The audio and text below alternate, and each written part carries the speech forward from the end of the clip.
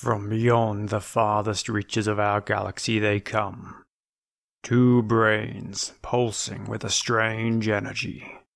These space brains come to share their love of science fiction movies.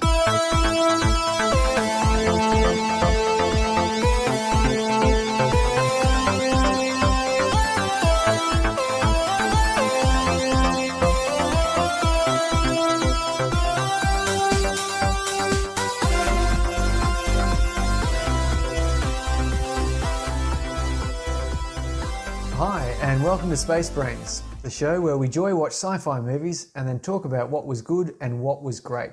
I'm Surrey, and this is Mark. Hiya. Tonight we're talking about The Darkest Dawn. It's a 2016 film directed by Drew Casson.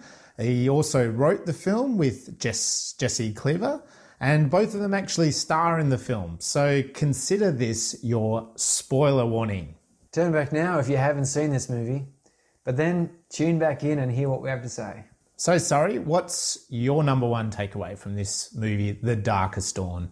Number one takeaway from this movie is that even in today's modern age, where telephones are the main source of filming, people still get video cameras and film themselves incessantly. Yeah, and she's excited about it. She's a 16-year-old girl and she's very excited about a video camera. Well, she's going to be a journalist. It's a digital video camera. It's not the VHS tapes, but you know. Well, there you go. So that's good. It's always nice to know that there are still young kids who are looking to improve themselves and get on. Maybe that's a sign of the time, because a lot of the people in this, a lot of the actors, sorry, I shouldn't say people, a lot of the actors in this film, you know, we found out after watching this. We don't consider actors to be people. No, we don't. They're not on the same page. But actors that are portraying these characters, and they do it really well in this film, but they're all YouTubers. They were not people I'd specifically heard of before watching this film. Again, we go in cold with these films, or you know, we both do. We go in, we don't really know much about it.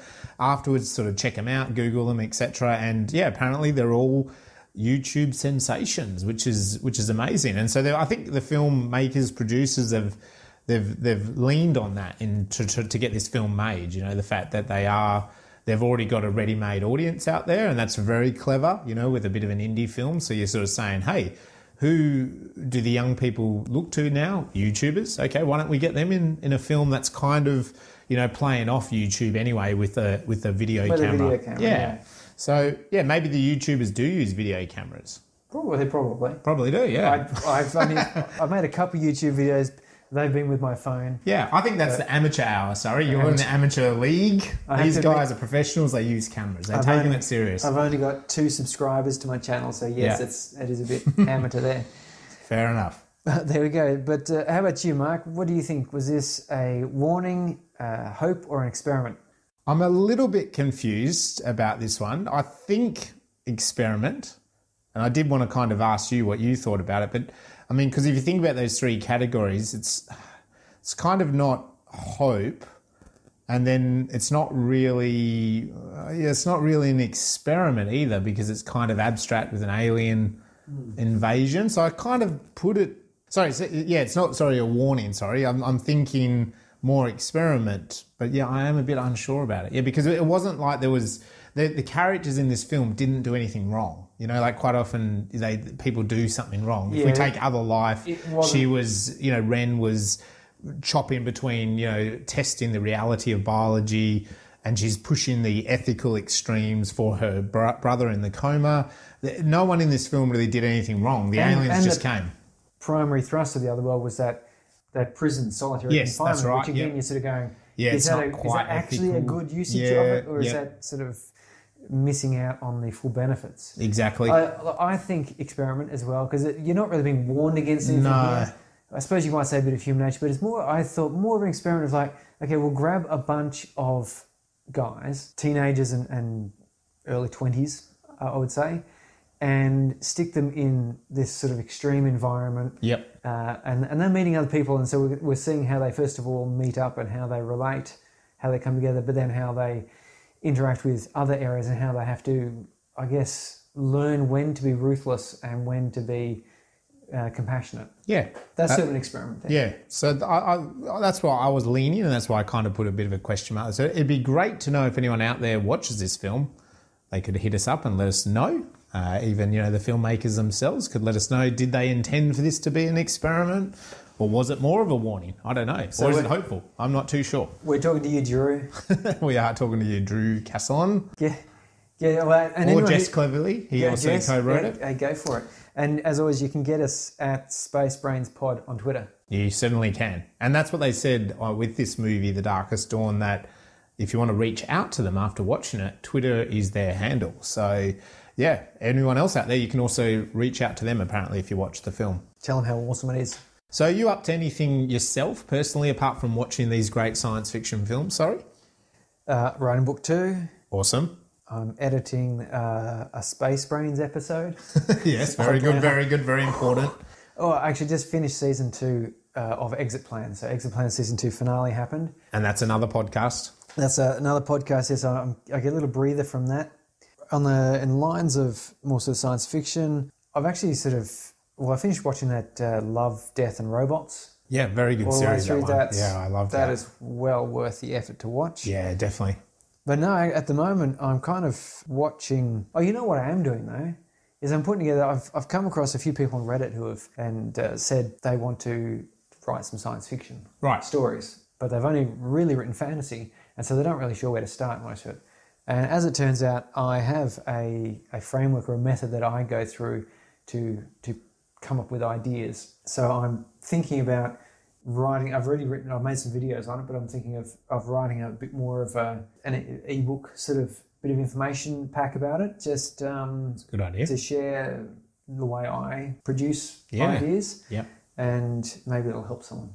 And maybe from what we've seen from The Darkest Dawn, you should YouTube those hints. Get your mug on a video camera. I've got some little videos. tips. Yeah. I've got we 5 of them out there. Maybe that's it. Become a YouTuber, and then you can leap into acting as part of your resume. I'm kind of all full up with podcasting and writing at the moment. I will never say never.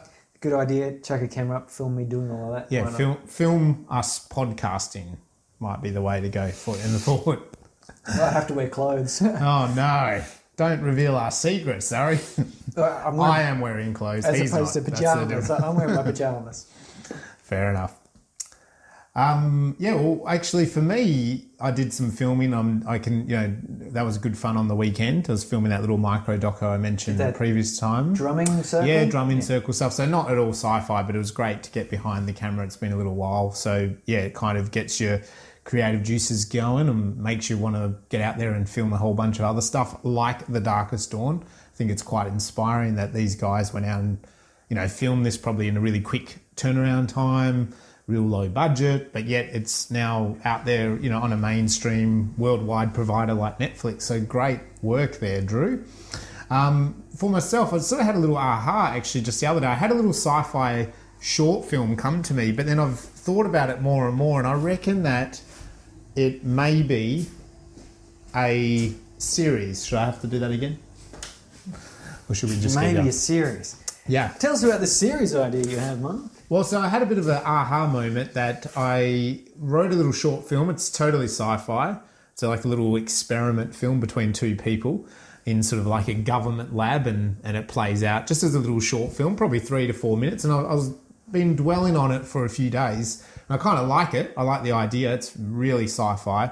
And then today I had a bit of yesterday I had a bit of an aha of actually that same idea, like an experiment from a science lab could actually be like a little series, so a little bit like you said, Love, Death and Robots. The connection there is love, death and robots, but the connection for these little films would be experiments on people. So it'd be like, pushing people to different extremes. So yeah, I'm kind of a bit excited about that. So today I was sort of brainstorming what some of those experiments could be. Yeah. So an overarching sort of theme to the experiments, like some sort of... Well, I think it would be that these people are getting treated pretty badly by the government. It'd be testing humanity. It'd be not the nicest things to these people, So, hey, if it bleeds, it leads. It works. So I'm going for that angle, I reckon. But yeah, early stages, just just a pure creative idea that's come to me, but I'm a bit excited by it. I think I've never really had that idea of a series before. You know, it's always been standalone ideas. Yeah. So just that I think also now, when you're looking at places like Netflix, Netflix, yeah. I mean, YouTube, Yeah. being able to publish, your videos, it's quite good to have like a little series. People will follow along. You'll get feedback, and you can sort of try out your different ideas, and you can experiment on people watching. It's funny that, in a way, short film has kind of come around in a circle because of the internet. You know, like it almost was it was there on the festival circuit for a long time, and it still is. But now it's like, but beyond that, there wasn't much short films could do. Whereas things like Netflix and even just online portals, even just YouTube, it's a way of people getting out there. Apparently, Drew, the director of this film, that's what he did. He'd made a bunch of short films just in his backyard, his parents' backyard, and they were very sci-fi, and that's what got him a little bit noticed, and gave him a bit of a credential to move forwards to make a feature, So good on him for doing that. And that's predominantly what short film's been about. But I think now you can, if it's a 5, 6, 8 little short series and there's a theme with it all, an overarching theme. And but the nice thing also is you can actually get some special effects in there now. Yeah. I'm just on your own computer here. The videos I've done, I've used green screen to wipe out my dodgy looking granny flat that I work in, to put in sort of fantastic background, so at least there's something interesting to look at. And certainly, I've actually downloaded for computer game writing. I'm making a computer game. It's sort of a bit on hiatus at the moment while I deal with all this other stuff. Too many creative things doing at once. But you can get packs of pre-created characters and just sort of stick them in. Yeah. And you can certainly do that at a really quite affordable price point. Definitely. It makes it more practical, hands-on. So we probably should talk a little bit about the plot and the cast. We've mentioned Drew and Jess, who have worked together previously, and that Drew Casson is the director of The Darkest Dawn, and he also co-wrote it with Jess Cleverly. Both star in the film. Drew is Cohen, and Jess is Mr. Murdoch. So that's basically who the roles they play in the film. And they both come in at different parts during the story. And it's essentially a bunch of very talented and successful YouTubers, singers, comedians, actors, and real online talent get to play out in this film. So I think it's a really clever way of casting a modern day film, especially a film like this where the intention is not probably the traditional, go to the cinemas, go to the festival circuits. It's purely for the online environment. It works well online. If we're going to talk about just before the plot there, my viewing, I watched this on my phone on the train, and I think that actually resulted in a better experience than watching it on a big screen. Because it is shot from the point of view of a handy digital camera, and there's a lot of movement. It's point of view type of stuff. There's a lot of quick cuts, as popular on YouTube, there's invisible cuts where literally the scene will be there, and then there will be the very next frame, everyone's in slightly different positions, and they're talking about something totally different. That's right, yeah. Just like, no doubt many of these guys on YouTube do, in fact, themselves. And it's become acceptable online to just, you and I are having a conversation now and we just cut out a minute. Yeah. And it doesn't really matter if we were sitting down, then we're standing up. Like, it's totally acceptable. And, of course, a film like this where it is just a handheld camera, supposedly, that she's dragging around the place, you're allowed to do that again, because you're just pressing pause and record again. Yeah, so it worked really well on my phone watching it on the train. It had that feeling of, I suppose, more reality to it. It felt more like I was watching a video someone had actually taken and posted online. Whereas going to the cinema, I think you go to the cinema and you're seeing this big room with a great big sound and that big screen. That same sort of moving camera and sudden cuts, odd angles and so forth might be a bit distracting. You must have been wanting to see larger expanses of terrain, and because you've got this great big screen in front of your eyeballs, but on a smaller screen where in fact my hand was moving, jolting around with the train, it really meshed well. Yeah, and I'm glad you watched it like that, because I watched it on my laptop, And I was actually going to say, I've got in my notes that people should watch this on their laptop or mobile phone. Like I felt more drawn to it, and I agree. I think on a large screen, it might be a bit too much, because we are super close up on their faces. We don't get to see a lot of the details, and I love all that for this story. I love that portrayal in this film, but I was going to recommend to anyone out there, if you haven't seen it or you did watch it on a mobile device. I reckon it works. I reckon it really does. I think these guys have nailed the point of view sort of thing. And many films have done that. And I reckon these guys here have nailed it. And it's probably because it's their trade.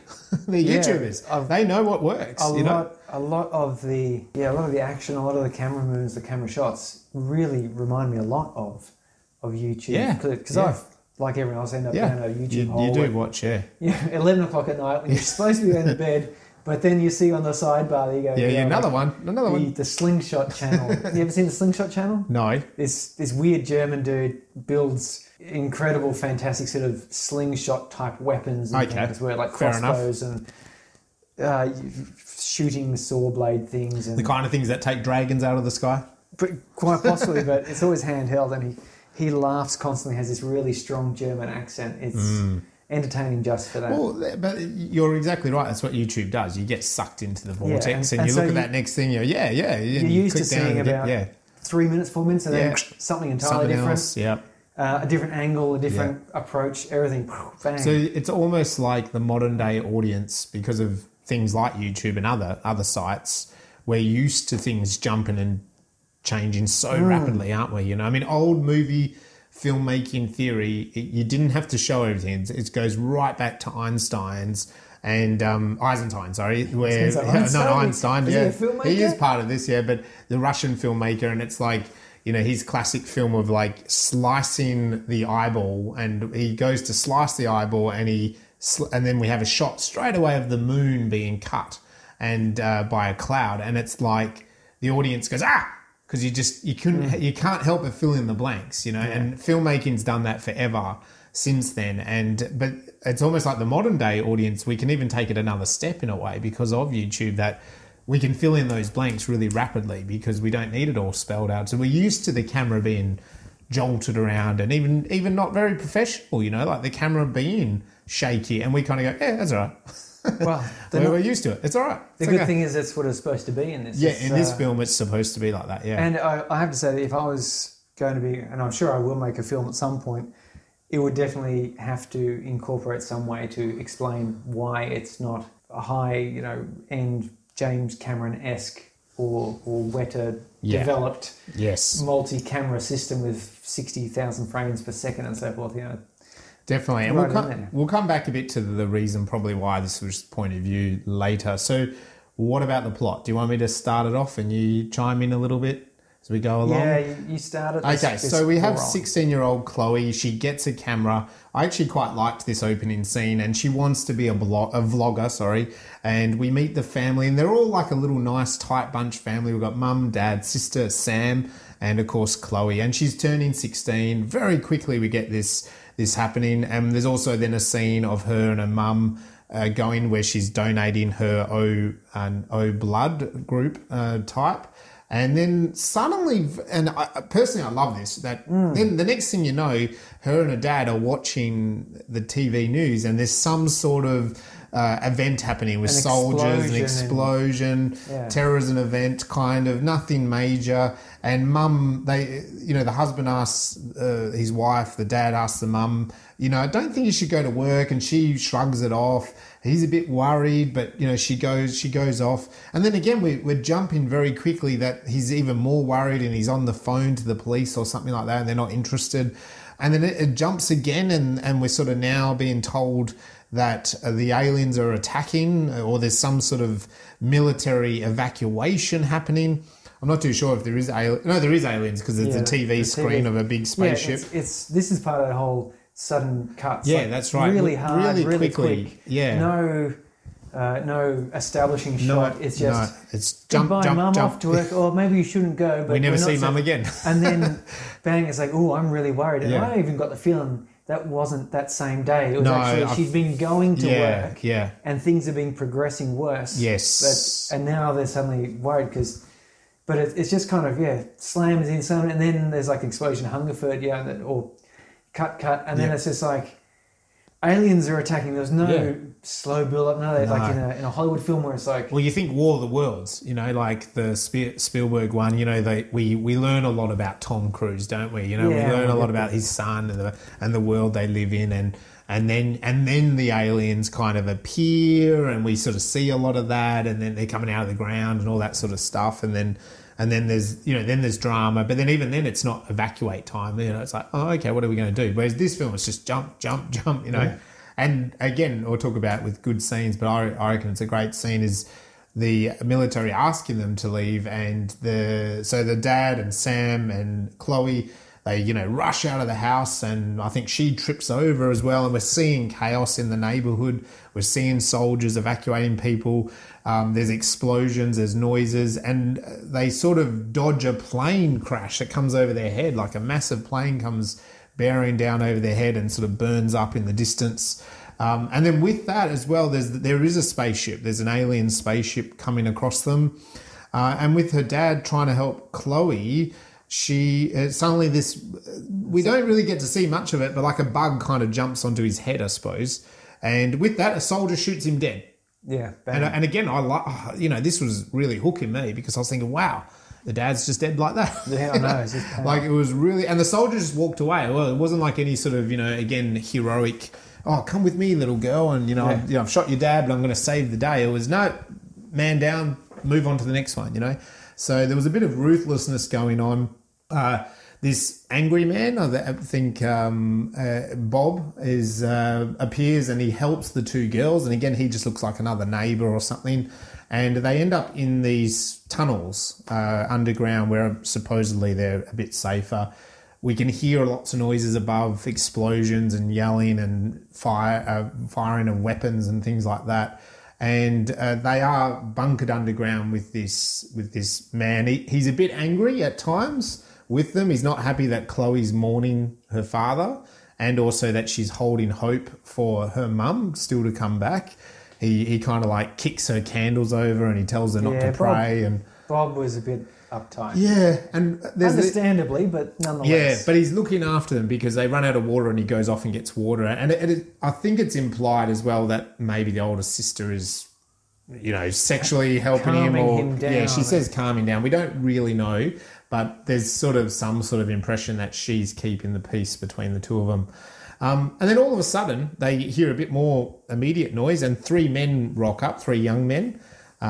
We have Cohen, Adam, and Kipper. There's a great little scene where they sort of hold each other's, with guns to each other, not sure who they are. But they manage to Cohen manages to calm the scenario and get through it. They help each other, they talk. Cohen talks with the girls. They kind of seem to be okay. Bob seems to be okay.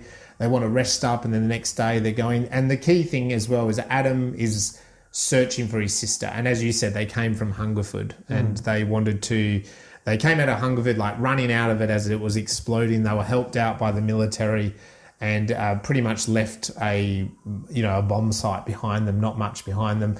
But they were hopeful that Adam's sister would be here or alive or at a base. They thought there was a military base nearby. So they sort of rest up, and then overnight, Bob, he gets angry, more angry, and he attacks them. And I think is it Cohen he tries to kill, maybe?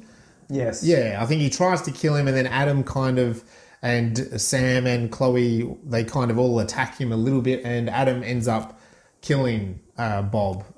Again, really well done with the camera because it's off camera. It's just some feet twitching. Yeah, he gets dragged. I like that. He kind of gets dragged and and we sort of see Adams then he wants to gag over it kind of thing.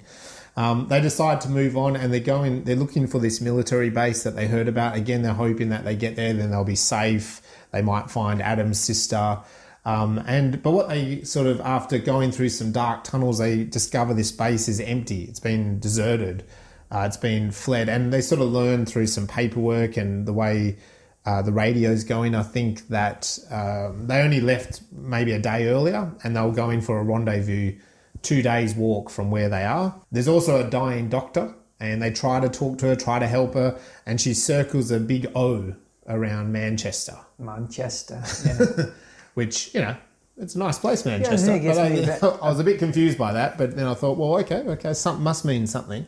Something about that scene, though, is they pick up weapons there. Yes, that's another thing, yeah. And one of the first establishing shots when they came into the base, as the camera's moving around, there is a fully loaded G36, HK G36, which is a beautiful German assault rifle. Well, you would know these weapons, yeah. You seem to be in them. The man in the pyjamas is into weapons. A high-quality German assault rifle, fully loaded, just sitting there. And instead he takes like what looks like an old M1 carbine and a broken down AK of some sort, you know, like... Yeah. What? But they look cool. They look cool. Why would... Yeah, I mean, it suits the post-apocalyptic look rather than that futuristic thing. But these guys are YouTubers. They're concerned of the look. I would have been taking the superior weapon there. Well, someone that doesn't know much about weapons, I wouldn't have a clue. So I'd need you there to tell me, no, take that weapon, you know. It had the laser optic sights. It had everything. It was just... Why do you need any of that? They're sitting there waiting. Do you know what it was? Beautiful piece of computer graphics, I reckon. Yeah, probably. They're a bit expensive to get a hold of one of those for your props just lying around. Yeah, you never know. Or maybe they could get one in there, but it was not rugged enough for the sort of action they're going to be putting through. They wanted something made of wood and a bit hardier, which the other two weapons were. Maybe they could only borrow that for that particular day, shoot, and then that's it. So, but as you said though, it really did suit the scene better. Taking the guns with the wooden stocks and the bits and pieces on it looked. I didn't notice any difference, but maybe if someone out there's listening and they're like Surrey and into guns, they can message us and let us know what they think. Guns. Well, you know the type of gun that should be used in apocalypse, so you'd be handy. You'd be handy in this group scenario. You'd probably get killed pretty quickly in the plot. I would almost certainly die. You would help the hero choose the right gun, and then you'd be dead. Yeah, I'd do something else stupid like stop to have a look at this old piece of... Look at this computer. Oh, this is so cool. Hang on. Let me take it apart. What's behind the computer? Aliens. Yeah, aliens, of course. Yeah, what do you expect? So after that, they leave the tunnel. They're not sure what the O... I think they thought... I think they thought that it was the danger zone. Don't go to Manchester. Yeah. Or they were sort of asking, where's Philippa? And so there was something... in my mind, I'm going, is she saying the new evacuation point is Manchester? That's right. Or that they have to get away to Manchester from away from Manchester? Yeah. Wasn't very clear. And they do have a code name, don't they? Ascalon. Yes, that's it. I knew you'd remember that. And so they leave the tunnel, they emerge out into the daylight, and of course it's a destroyed London. And they're sort of standing there, and there's buildings blown apart, apartments missing levels. And for us foreigners, we know it's London because there was a red double-decker bus that was There broken. was, yeah, right in the vicinity, wasn't it? It was like blown up. And I think maybe that weird... There is a name of that London building, you know, that sort of glass tower? Was it the... Because it's a bit iconic shard, now. Yeah, they're using Doctor Who a lot. They do. I mean, look, London's not a big, tall city. Is it the shard or is it the... I don't know. I honestly don't. Anyway... If you're watching, if you're listening and you're from the London, UK, let us know. London, you tell us, because we'll get it wrong. I know we will. It's not an old building, but it's an iconic building now of London. There's not many tall buildings in London. It's not their thing. Kipper finds a boat, and they decide to go upstream. And this is another bit I kind of liked. When they're going plodding down the river, the destruction that was littered along the riverbank. There was a burnt out helicopter. There was cars. There was trucks. There's things floating in the river. The housing that they sort of look at's been looted and burnt and all this sort of stuff. I loved that. Because quite often that's the thing with end of the world stories like this one. That's the best bits, isn't it? That's the voyeurism as an audience. It's like, what would it be like to walk down your city with no one else around and it's all blowing up? And one all of that the sort best scenes in 28 Days Later. Yeah, when he comes out of the hospital and London is deserted. Yeah. And apparently that took quite a bit of effort to organise. And they only had like a very brief window to get as many shots. So they used lots of cameras simultaneously to get as many shots as they could. Yeah. Because the chances of getting the London streets emptied like that, very low. But it was quite so effective. Yeah, quite often, like I know that movie did it and other movies do it. What you have to do, that Cameron Crowe movie, Vanilla Sky does it as well, Tom Cruise, like... you have to literally, a little bit like a fun run, you have to block city streets off. And that doesn't make anyone happy in the whole world. So, you've got residents, you've got businesses, etc. They don't want, even if you're a big film crew from Hollywood, they don't want you taking away businesses, and residents want to get to their home Almost or whatever. Especially if you're a big Hollywood That's film right, crew. especially. So it's like, okay, you can block it off on a Sunday morning at 6 a.m. to 7 a.m. That's what we'll give you. And that's it. And it will cost you this much. And you've got to be quiet. So they've got to do it very quickly, and it might take 6 Sundays in a row at 5 a.m. to 6 a.m. Boom, So it's a tough gig. But we knew this was destroyed London because of... the double-decker bus. Double-decker bus. It's the only way we know what London is from Australia, because we don't have them here. And so they're going along that river, and it's great. It's all littered with destruction and rubbish and all those sorts of things you'd expect.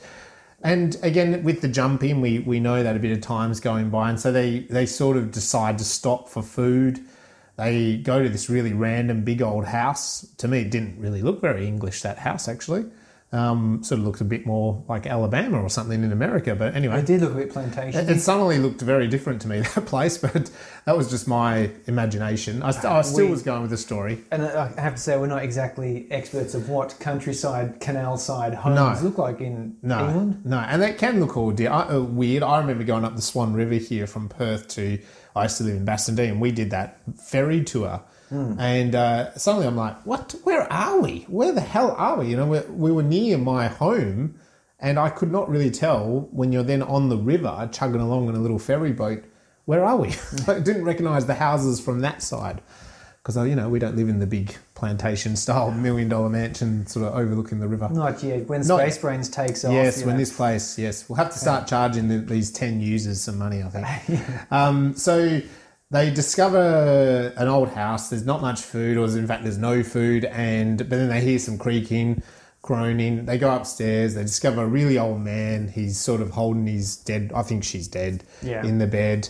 And he offers them an apple, and they take it. And Adam gives him a gun. And when they're sort of arguing, Cohen and Adam are arguing over the apple, giving the old man back the apple, he commits suicide. So I suppose in that, it's a good little beat of the film that, it's a pretty desperate world they're in, reminding us of this Armageddon. And really from there, things get worse, So they get back on the boat, and they're all a bit sad, and they share that one little apple. And a little boy comes out screaming for help about his parents, and they stop, because again, they're really nice little millennials, these guys in the film. And they go in to help. And Adam's the only one that holds back, and in fact, it is a trap, and it's these pretty sinister men. It wouldn't have worked with Gen X's. No, I would have taken one look at I think we would little kid asked me for help. Shot down the kid. I barely even mow him down. I barely even help my own kids. Come on. You would have just steered that boat the other way. See you later. Good luck with the aliens. Yeah.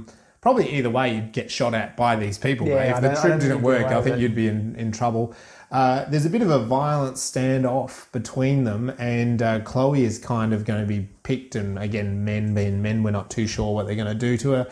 And Adam comes in and just brutally kind of shoots them, and she brutally stabs Paul, the actor Paul, playing Brian. She just brutally stabs him like about 18 times, doesn't she, I think? Yeah, she goes a bit mental. She goes really mental, and takes him out, and I presumed as well they killed the kid. I think Adam killed the kid, didn't he? Because he was holding the camera, and the camera light dropped. Yeah, we don't know. Yeah, so I think they killed the kid. It's really clever. I think they shot the kid, but we don't see it because the kid was holding the camera. Because as brutal as the film is, there are some lines you don't want to cross. That's right. Easily. You don't want to just casually cross the child murder line. These were millennials, not Gen Xers. Chainsaw Massacre era. We would just. That's right. And then anyway, so they're on the boat. Obviously, it's a bit somber, and all of a sudden, up on this bridge ahead of them, there's this crazy bunch of, I don't know if they're ex-soldiers or, they're just like, mowing them down kind of thing. I was seeing that. I was thinking, what the heck's going on? Because they had a tank. A tank rolled up and started bringing its gun to bear, and there's some dudes like preaching. Yeah, some guys like preaching to the sky, and then they start firing on them. So our lovely troop, they say, get off, they sort of hop off the boat, and then the alien ship is actually there. and everything is kind of annihilated. And I know you and I have talked about this previously, and when we get to the science bit later, I'm looking forward to what you have to say about it. But and as part of the big crux of the plot of this film as well is the weapons that the aliens suddenly have, because I guess in you going back to the decision of choosing a particular gun in this scene, we see the power of the alien ship in that these guys just get annihilated, and everything is just kind of zapped and shot and blown up. And one of the great things about this gun that the aliens use is it's relatively selective of living things. Like, it does cause a bit of an explosion, it does blow some bricks and stuff about the place, but it is hunting something that is breathing. They're not shooting a great big explosive thing which blows craters in the ground. It's going, well, I need to kill things with minimal damage. It knocks a couple of buildings down here and there, but overall it's mostly just living stuff that explodes. It's designed to kill the living, It's quite a clever little because then it leaves environment. It makes sense, because a lot of times in science fiction they introduce a science fiction weapon which seems to be less effective and less useful than a conventional weapon. But, or it's just like more powerful, isn't it? It's a nuclear bomb times 10, and that's all it is, like it's not... A classic example is in Star Wars with the Stormtrooper weapons. A normal modern assault rifle, far more accurate, far more effective and useful than this little thing. Shoots a little ba-doo, and sort of that's right. Just doesn't do much, does it? Just use a conventional weapon, you'd be better off, man. Did you just shoot me with one of them? I've got to put my hand under the water. I've got to get some cold water running over it. You've given me a burn. But these aliens... These aliens were more advanced. Just because they're saying, well, we want to keep the planet. I assume they want to keep the planet, but we don't really need these pesky humans running around, so we'll just make a gun that largely kills people. And it seems to be pretty accurate, because our heroes all jump off into the water, and there's a nice shot there where the camera stays on the boat, and one of the crazy military guys gets killed, falls off the bridge into the boat, and he's dead. So great little area there. The boat's destroyed. The boat's not working anymore. They go on foot into the woods, and they're still heading towards their rendezvous, and a girl suddenly up ahead is screaming, and she's being chased by humans that I suppose have been affected by the aliens. And they're not zombies. They're just pretty much aggressive humans chasing after her, but obviously in control by the aliens. Our heroes try to save her, but they don't get to her in time, and she's got her guts spilled out. Adam has a bit of a crisis of faith, and, but the group rally and they keep him going. And really here, then they find a little sanctuary in an old broken church, and there's a bit of a downtime where they have some food, they have crumpets, they have a little bit of happy time. And unusually, someone goes to the toilet. That's not often in films do people actually go to the toilet, unless they get attacked in the toilet. And she doesn't. She doesn't. And we also have that Kipper and Sam are developing a relationship.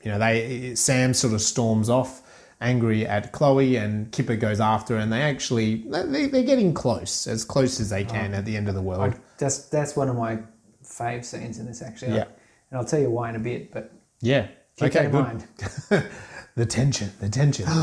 Stay tuned. Stay tuned for later, just after this commercial break. So a soldier then appears and arrests them. He seems a bit crazy, this soldier as well. He's a bit aggressive, and he's little His name Hopper. Hopper, yep. Who again is a big YouTube dude. He's actually a well-trained clown apparently. And I thought he was a really good actor. He used his face really well. He was in Black Mirror. Yeah. Season 3. Yeah, there you go. So, he's been around a little bit, obviously, in some UK productions. Yeah, so the soldier arrests them, takes them to a base. It's all a bit sinister. But guess who's at the base? Adam's sister, Philippa. She survived. Their quest is over. They've found some, substance here. They're happy. They're sad. They're taking in their experience. Adam is very emotional because of all the people he's had to kill on the road. Chloe and Sam actually then are a bit worried about the fact that she is an O blood type, and because the soldiers tell them that O blood type actually is possible to slow down the bug attack, the alien attack. They weren't sure if it stops they didn't it know, or kills it or... They weren't too sure, it. And then that explained, going back to the doctor circling Manchester, she didn't want to go to Manchester for a holiday. She was actually circling it didn't really matter where she put it. Yeah, it's just... So, and then lo and behold, they are randomly attacked by this alien spaceship, and some of the soldiers get infected and they're attacking, and unfortunately Philippa is attacked. So Sam reveals that she actually is the O blood type and gives the blood, and as Philippa is kind of changing, losing herself to the alien, it actually works. She comes back. Yeah, she comes, which is good because... I would have been quite annoyed had they gone all that way to try and find Philippa. They find her, and almost instantly she's turned and dead. And you're like, I just, I don't mind a bit of brutality in my movies, but there are some things that I just don't appreciate. Well, this ain't no Game of Thrones, you don't need to die in the next scene after we find you, or even The Walking Dead. Quite often the one character saves another because it's all about saving everyone, and then they actually die. They cop a baseball bat to the head. I.e. Carl. Anyway, so we keep moving and they save Philippa. It works, which is fantastic.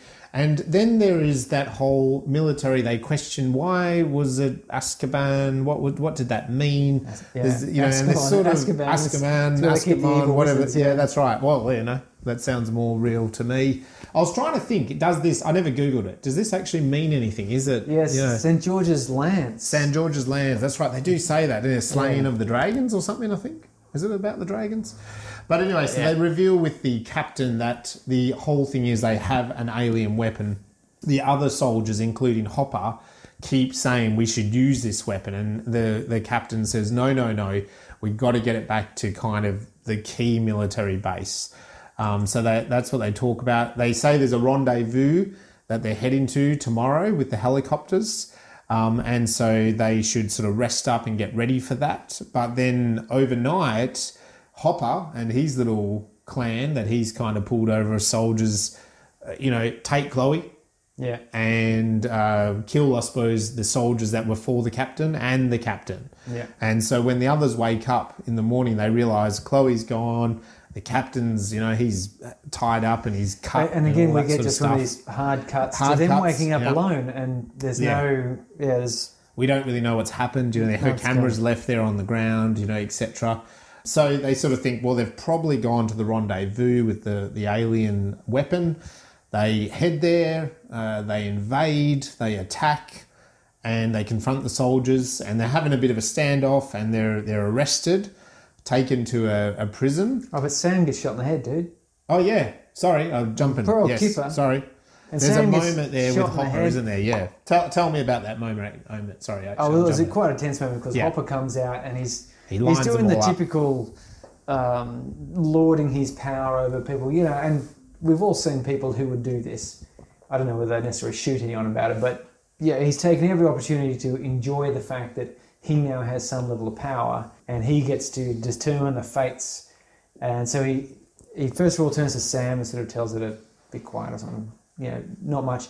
And Kipper gets up and says, hey, don't talk to my girl like that. you be cool.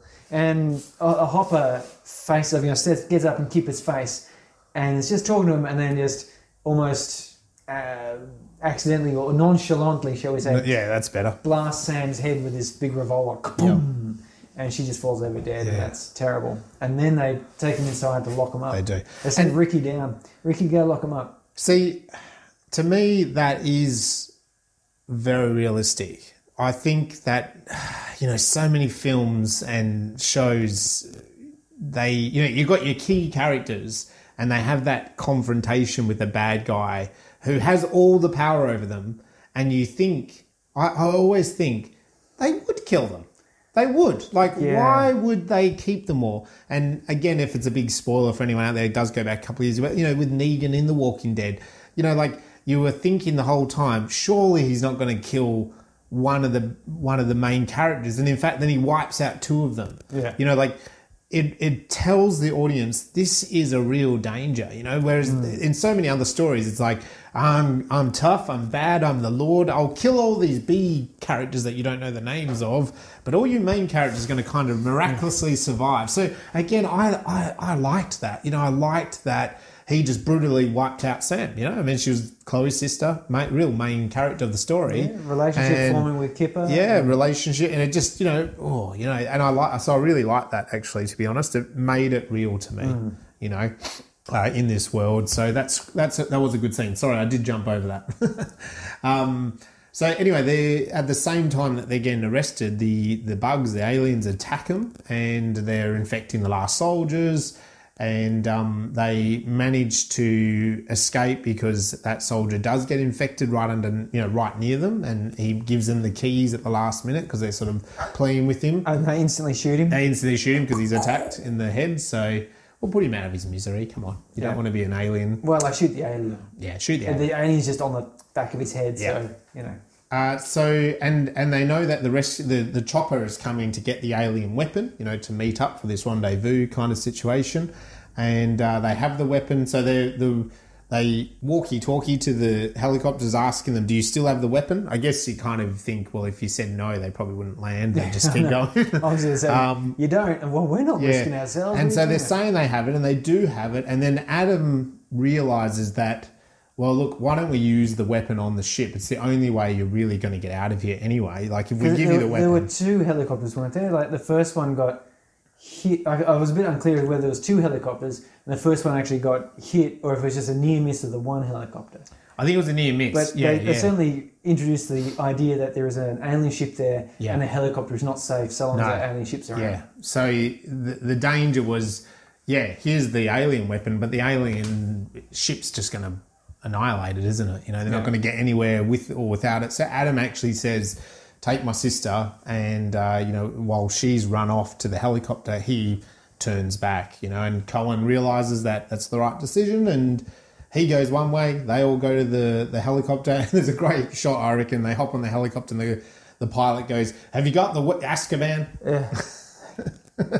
Is Azkaban safe? Is Azkaban safe? And they're like, yeah. Wingardium Leviosa. Let's get the out of here.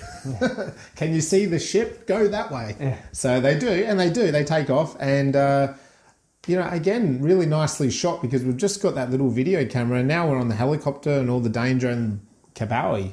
Yeah, Adam the explodes. Whole Adam, again, in a big Hollywood film would be a nice close up of everything, but we see it just from this wide shot inside the helicopter, blurry, from a Cohen distance. sort of falls out a bit, gets dragged back in. He gets dragged out, but he's okay. They do another blood transfusion on Philippa, so she sort of comes back and says, "Thank you." Yeah. Thank you, man. I don't know how long that can go on for, but that's the if question. 1-0 blood type has to give her a couple of pints every few hours, it's not going to last very long, is it? No. That's what I was thinking that whole time. How long was it? It wasn't very... it was overnight. It was a day. Yeah, maybe a wasn't day. it? Let's call it 24 hours. And I suppose we don't exactly know how much she gave her, but, if she gave her, like, a pint, I mean, when you donate blood, you can't... It's quite a bit of time between the next load, isn't it? And Chloe is only 16, remember, as well. She's only a kid, really. So she's only got, like, three pints in a whole body. So I don't think she can even donate blood in our country, can she, at that age? I don't know. That was the point. It was her birthday, 16th birthday. Maybe again. Oh, that's right. She could. She could already donate. Legally, it was okay.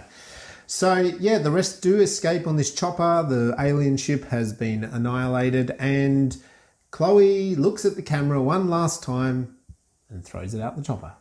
Yeah, she's given up. She's given up on her mum. She's moved on, I think. Yeah, I think she's moved on to a different focus. She had this focus of her mum will come back, and she's doing this video record for her mum, and she chucks it.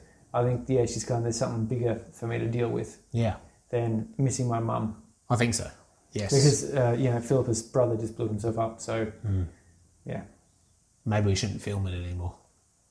Yeah, it would be really cool, though, if she came across her mum in the next movie. That might be the next one. There will be a movie. Another one. I don't see why not. This is the second, as we found out after watching the movie. Well, again, we found out that this is kind of a sequel. I will say definitely it doesn't feel like a sequel. I think it's a standalone package. It absolutely is. I have a feeling that it was filmed that way on purpose. The story was presented. In the first one, Hungerford, Cohen is the hero, as I understand it. Right. Or the primary character. And it's his escape from Hungerford. And then in this one, of course, he's just come out of Hungerford. And he's a primary character, but sort of Chloe Chloe's the protagonist. Chloe's yeah. the main deal. Yeah, during definitely. This one. Yeah, right. Anyway, so that's the main plot points. So we talked about the viewing experience, so we can just jump on. So we go into... So to the best scene. I think you mentioned before, I suspect it's your best scene as well, the evacuation scene. Yep. That I love the way that it jumped its way in there so quickly. It just, bang, we're evacuating. And it felt panicky. It didn't feel staged. And I'd say the Hollywood gloss evacuations feel staged. Yeah. Yeah. Yeah, they're effective and they do their job, without a doubt. Yeah, And, they do. and in the place of those movies, which are kind of we have an omniscient viewpoint that travels about the place, and everything tends to be large and wide open. This one here being supposed to be a realistic portrayal of an individual, it worked really well by jumping in, and then she's like picking out, and the dad's going, we have to get out of here, and everyone's kind of don't know what to grab, and they're just rushing out, and they're running out, and everyone else on the street is just running like mad panicking. people, and there's all sorts of things going on. Yep. It felt rushed. I felt myself feeling tense through I that. did It's too, like, yeah. It was that sort of, just go, what are you doing? Run.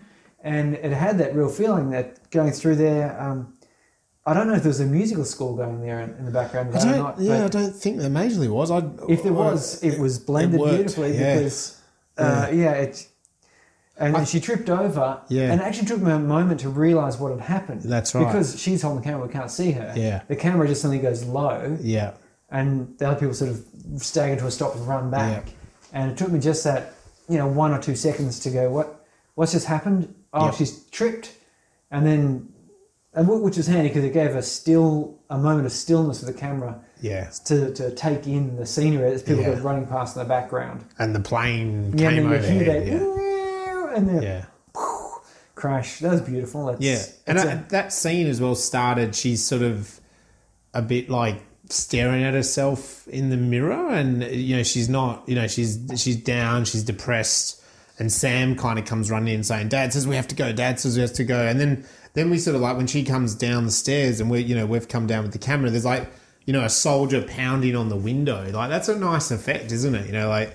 It's not soldiers coming to your door, oh, excuse me, it's time to leave. Not an orderly evacuation. There's no orderly. It's like bang, bang, bang. You guys get out and just move, like run. Like, we don't know where you're running to, but just run. And then that's what they confront on the street. The soldiers didn't stop to direct them or to help them. It's just the best they could come up with. Was to bang on the windows and tell people to get moving. Yeah, and I think, it's probably an interesting thing when you look at London and the history of London going back to like World War II, how they were bombed by the Nazis, and they set up people in the street, the wardens, and they had evacuations, and people built shelters in their backyard, bomb shelters with their neighbours, and they rationed food. And this is sort of almost the opposite of that. It's just like, you just got to get the hell out of here right now. The immediacy of it. Yeah, the speed was clearly too great. Because World War II built over years. It did, yeah. So they knew they were coming. Yeah, by the time that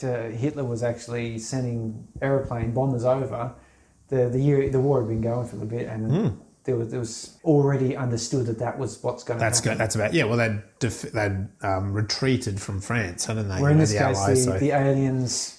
They just appeared. They had no clue what their motive is, what their agenda is, and they just, even what their attack strategy was, it seemed relatively random because they couldn't, they weren't holding a front against the aliens and then telling people behind the front, okay, you got to start moving out. It was just suddenly there's an alien ship there shooting people, and you got to get out of there. So it was a very effective scene.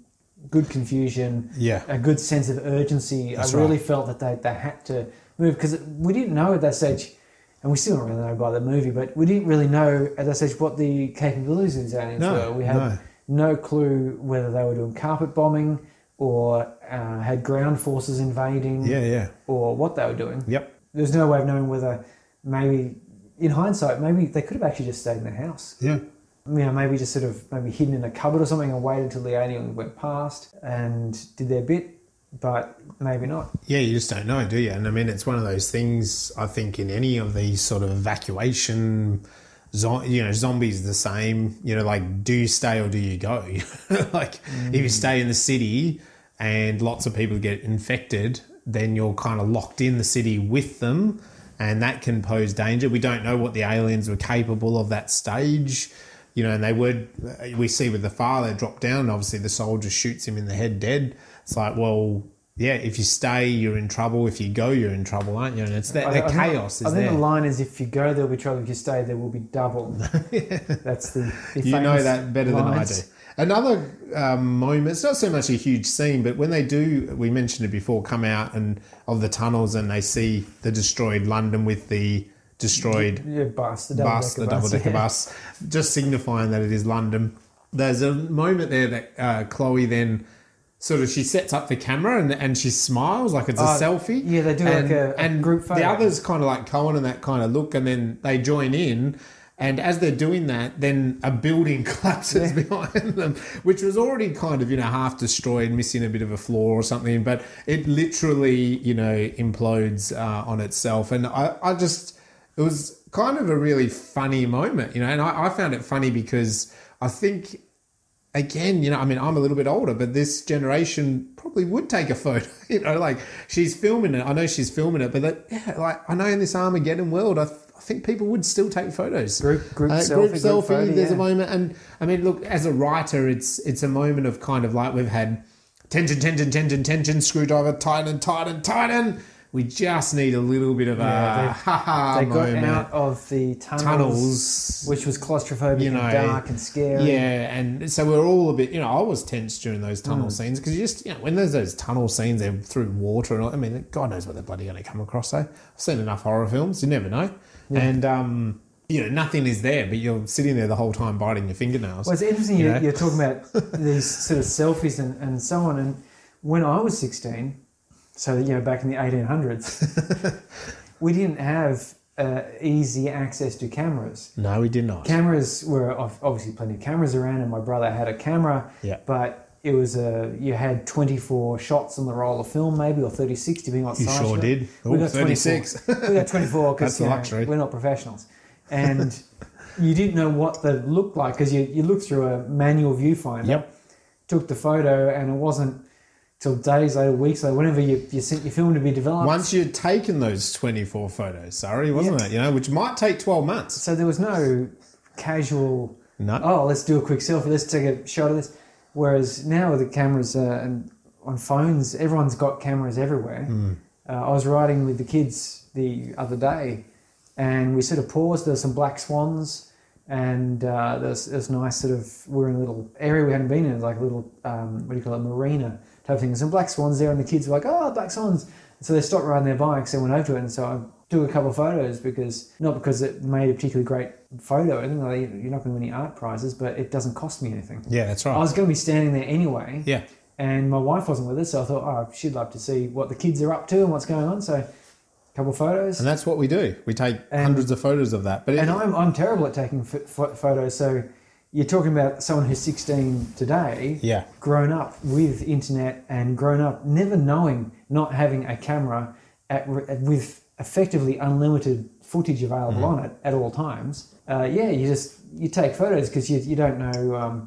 And I would have taken more photos when I was a kid. Yeah, definitely. For sure. Yeah. There was heaps of places I would have taken photos of little videos and things, but we just didn't have. No. Let's not even talk about the video cameras of the day. That's right. So it was quite a generational moment. It really did point out this is current. It's not in the olden days. And I've watched in the olden days. It's like 10 years ago. 10 years ago. So I was listening to an audio drama podcast called We're Alive. Right.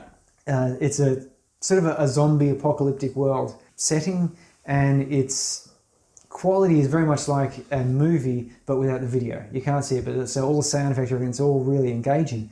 And for a while I was listening to it thinking, there's something wrong, something's not sitting right with me. There's situations here which aren't making quite the right sense. And when I look back, I found it was made in 2009. So that's when it was released. So it would have been made 2007, 2008. A good 10 years ago. And I thought back then, like, iPhones were only just brand new. Facebook was in its infancy. Instagram, I don't think Instagram existed in 2006, 2007. I'm pretty sure it didn't. Podcast had only just been around for a short period. So yeah, iPhones had been there for a year or so. So it was getting me that they weren't communicating easily. They weren't checking cell phones. They didn't, the internet was something not mentioned or thought of. And it's like, that's what was missing. Whereas this movie here, and there's a number of other movies where you wonder, why don't you just phone them? Yeah. Like, you're not really isolated. And the more modern films, and this one in particular, have to come up with ways of disabling these phones, because how many horror movies or thrillers would be totally foiled if the person just like films the monster coming up to them, when they run back to the house and say, hey, there's a monster out there, click, look, and people go, well, that's horrifying. Okay, we're going to believe you at least enough that we should get out of here. We should do something. Whereas in the past, it was, there was a monster, you're drunk.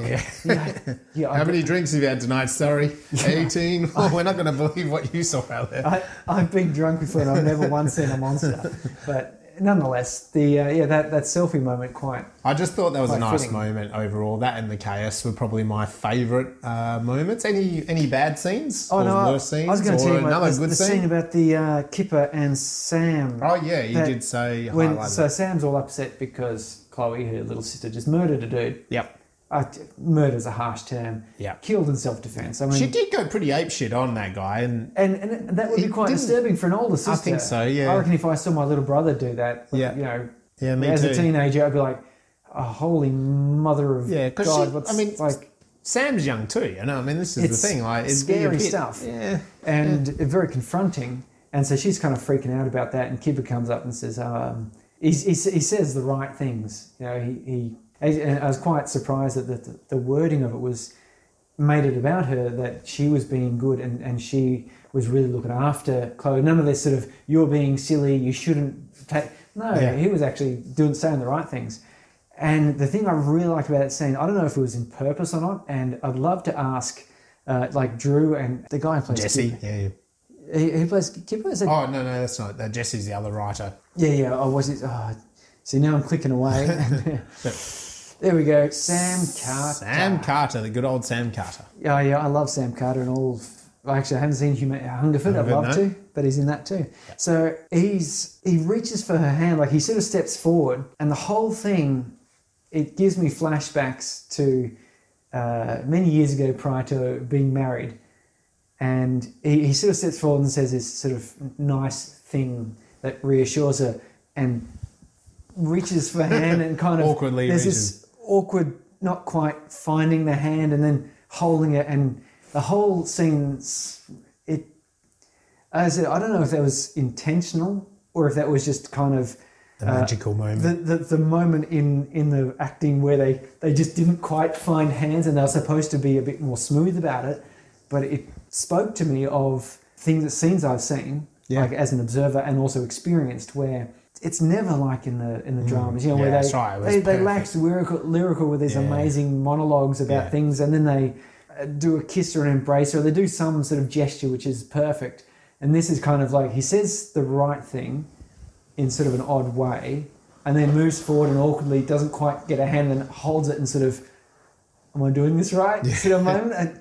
And it was just really... There was I think you're right, like there was really a closeness, a genuine closeness happening between the two of them, but it wasn't the Hollywood, because at Hollywood they would have kissed, And, I was expecting it, and I was cringing. That's the thing, but in fact, in reality, if you took this is like real, an alien, I mean, you wouldn't kiss. You would be panicking for your life, They just earlier had that alien scenario with the lasers and the mouse and stuff. So, like, I don't know, I think it, Hollywood quite often plays off that idea, you're in this scary tension moment, you're going to make out and have sex. But I think quite often this idea is a bit more relative. Like, yeah, sure, these two are forming a bit of a bond, a bit of a stronger relationship. They're liking each other. But they've still got it's not like you're just going to lash onto each other with tongues, are you? Like as soon as there's a moment alone in the dark, it bothers me a lot in those thrillers. And she was angry at her sister. Like she's not going to just go from being angry to going all over him and tonguing him.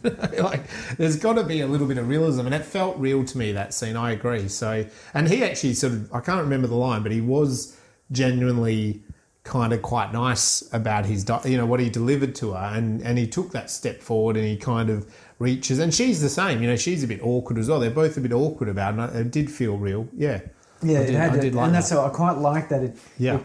It moved me, and as a general, the final thing about liking there's a number of along with these hard jump cuts, there's some very brutal action. So Sam getting shot in the head, that was just like delivered out of nowhere. It was off to the side. He just sort of reaches his hand up, goes bang, and blasts her brains out. Yep.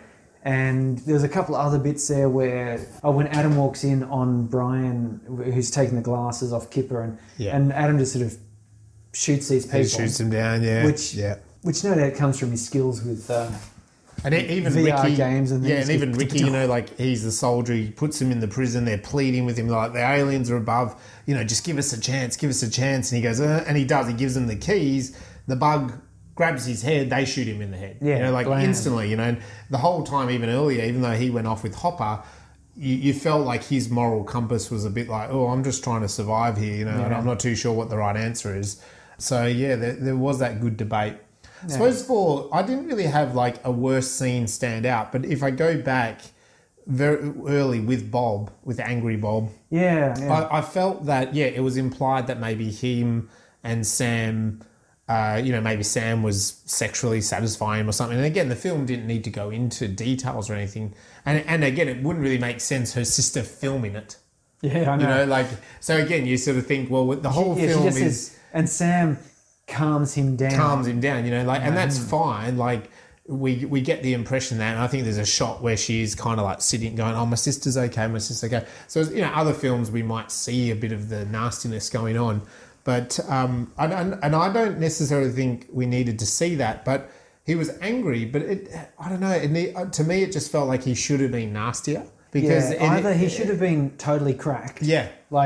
In which case it's kind of, it almost doesn't matter why or anything like that. No. He's just a loony. He's just gone loony, and for whatever reason. And we kind of get a bit of an insight there where he says, "You're not taking my girls off me." Yeah. So you got an idea that, is he actually just kind of like holding a possessive narcissist? Yeah. Or did he have daughters of his own that he's lost, and he's sort of substituting with these girls? It feels like there could have been a little bit of background there. Maybe it got cut, because it didn't serve the story very well. But because I suppose there why he was upset that Chloe had the candles, had like the little shrine to her parents. Yep. And he's kind of like, "Oh, what are you doing? Don't do that, you fucking bitch. That's not right." And you kind of go, "Whoa." Yeah. But I wouldn't be surprised to find that in fact he's like, don't mourn them. You don't get that right because I'm not allowed to. Mourn my girls. We have to survive. But that connection, not quite there, and he wasn't quite loony nasty enough to get away from not having. That's right. A connection there. And that's what I mean. Maybe we didn't see him and Sam do anything to help him or whatever. Maybe we did need to see. I don't know. Like to me, it just felt like when he did die, I was a bit like, like I wasn't quite sold on it. You didn't sort of go, well, it's for the best. Yeah, and I think he needed to be either. I think you make a good point. Either totally loony, or he was like mourning the death, and so he's really nasty or really protective. Like maybe there should have been a couple of shots where he was really protective, overly protective of the girls with Kipper and Cohen and and then all of a sudden attacked him. The scene with Brian, for example, on the other hand, we didn't need to know what Brian's story was, because. Or Hopper even, because they were nasty enough. They were loony enough that you kind of went, loony. I don't care what his justification is. He's a loony. He's gone too far. He has, straight away. Bob got the feeling he was trying to do something good, but he didn't know how. But then you sort of go, well, why? Why did he have to die? Like, I don't know, why was then he killing them? Yeah, I don't know. I got a little bit miffed over that bit, I wonder, though, if it was actually because Stuart Ashen, the guy who played Bob, kind of being an online personality didn't want to be shown Too badly. maybe none of these characters wanted to be shown certain ways because they do have an online audience. And as much credit as I like to give humans and myself, sometimes it's hard for people to distinguish a character that's been written, that someone's acting, and their real selves. So maybe there's some sensitivities there that... I mean, even though they're YouTubers, they are still presenting a version of themselves. Yeah. You know, shock horror out there if you're listening to this podcast, if I've just smashed the illusion of the mirror of YouTube, but it is still a version, even when people are holding up a camera to themselves. Hate to break it to you. So in reality, I don't like science fiction at all. No. That's right. Exactly right. So did you have like a scene that maybe stood out, or any sort of the one complaint? We do like to be very joyful over these podcasts, but anything that you sort of think maybe was a bit of a hole, or anything you want to pick up? Okay, so... Or is it good? All good? You're finally old enough to go give blood because, I've got a rare blood type. And I'm like, when I was watching that, sort of going... I've just been punched in the face with a story element here. I don't know how this is going to come into it, but I've just been hit with the fact that we haven't been told what this rare blood type is either. Just, she's got a rare one. I don't know how else to have incorporated that without having a much longer scene. Because it's quite a short scene. Yep. So I was introduced very quickly. You know, I'm not going to sit here and offer insights on how to have made that a better scene given the movie context. But... that one there, when that happened, I was like, okay, someone's just poking the eye with a blood type. We've given you a big bunch of information here. Yeah. And look, if you're out there listening, and you had some best scenes or favourite scenes, it'd be lovely to hear them on our Instagram and Twitter accounts. Or worst scenes, hit us up. Let us know what you think. Do you agree with us? Do you disagree with us? It'd be great to hear your feedback. So sorry, the exciting time. I know you love guns and really all that sort of thing. I'm not talking about the science in this show that you want to pick on, or is it the alien invasion, or what science did you pick out of this particular film? It was very interesting because at first I was thinking about anti-gravity because these ships are sort of floating, and in fact there's a scene when they're evacuating. Yeah. And there's stuff floating up into the sky a little bit, like there's a car and a few bits of odds and ends. There is, isn't there? And so I was thinking about anti-gravity because there's been some interesting developments in terms of anti-gravity.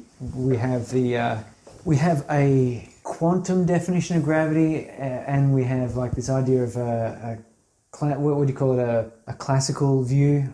Maybe that's not the right term. Anyway, where maybe you have either gravity is a side effect of mass on space-time, an emergent effect, which is unusual. Physics doesn't like that. Physics likes to sort of say we have a measurable force or a measurable acceleration, and if we have a measurable acceleration, then there must be some carrier of that force, something transmitting that force, and it must travel at most at the speed of light.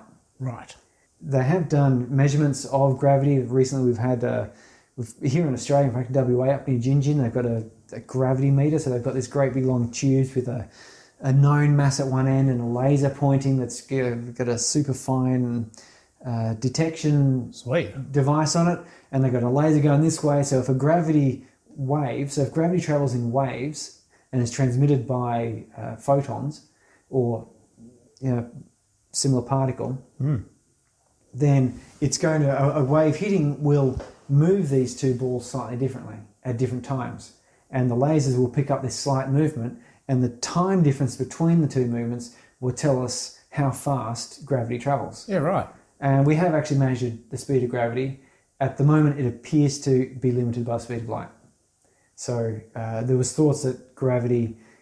So this is odd because if gravity is just a distortion of space-time caused by mass, then as mass moves, then space-time should be more or less instantly modified. But that's gravity, and I didn't want to talk about gravity. I want to talk about blood types. Blood types, right. I can start talking about gravity a lot there. Yeah, don't go too much into gravity. There will be other science fiction movies. Well, look, as well, I don't know if this film got too much into gravity either.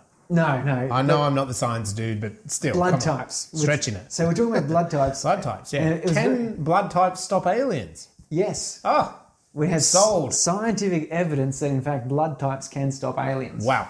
Okay. So, Beyond the darkest dawn? yeah, and I'll go through my steps which lead me to this statement, this bold statement. So we have, Step us through it. as we all know, Karl Landsteiner is an Austrian biologist and physician. In 1900, he worked to categorize the blood types, so the A, B, O blood typing system. And then he worked with Alexander S. Wiener for discovering the rhesus factor. So that means the A, B, or O blood type. And as we know, Chloe was O. Yep. And then the rhesus factor, which is the antigen D, which is either positive or negative. Okay. So on the outside of your red blood cell, you've got a number of proteins and sugars. In fact, in total, there's about 36 blood type variations possible, but we don't look at most of those. Primarily, when we're talking about blood transfusions, which is what happened in this movie, we're talking about the ABO and rhesus. So I'm A positive, so that means I have the A antigens. That means I've got a bunch of proteins and sugars on the outside of my blood cells, which we classify as A, and positive meaning I have this D antigen sitting, which is like another sort of protein cluster on my blood cell. Yep. And it's not entirely clear what the purpose of these is, because people who have A positive live in exactly the same way as people with A negative. Yeah. And B positive, B negative, so they got the B on the outside and the D yes or no. O means they have neither A nor B, and if you're O negative, which is what Chloe was, means you don't have the rhesus on you. You're the universal donor, because you've got nothing on the outside that will be identified by an immune system and attacked. So she's got the universal type. So maybe, like I said before, is there more O? Oh, there's only about 9% of the population is O negative. Oh, right. No, so it is the other way around. So I was just going to say, is there more of them then? No, so it's the other way around. Right. Yeah, no, and so we are a bit screwed with these aliens. The idea, though, that, well, it's convenient, and I reckon old, who made this film? Drew. I was going to call him Cohen, but... Well, Cohen. Yeah, go with Drew. Cohen. So, but the clever thing that Drew did, of course, is O negative, you can just and I say can because there'll be a hematologist out there who'll say, no, there are 36 different classifications. You can have a J and a K and a JA and a JB and a...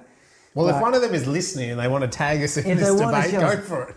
But by and large, most of those other classifications are not very relevant as far as our immune system is concerned. Okay. There's only a couple of key bits there. Yeah. The most important one is the ABO and RH. So the O negative, of course, has none of the A, none of the B, none of the D antigens on it, which means that there doesn't have the sorts of things that our immune system cares about. So Chloe could, in fact, just transfuse to anyone. To everyone, yeah. So really handy. Yep. But now you're going, okay, so that's cool. So we've overcome one concern, is that you can't just transfuse. Like, I'm A positive and my wife is A negative, which means that when we had kids, she had to have the anti-D vaccination after having Ivy, because Ivy's A positive, like me. And that meant then that Pip being A negative, she could have an allergic reaction to Ivy's blood, which meant then if Elliot, when he came along, turned out to be A positive as well, he would be rejected. Right. So as it turns out, he's A negative, so not a problem. But we still have to have the special injection to make sure. Yeah. Chloe doesn't have that problem. She's got an O. She can give her blood to anyone, and in theory, we should be able to tolerate it. Yeah. So that's one bit. So she could just give her blood, but how could it possibly stop a parasite? Yeah, that's my question to you, Andrew. Well, here's the interesting thing. Did you know that people with O, and particularly O negative blood, are asymptomatic of malaria? Okay. They don't die from malaria. Wow.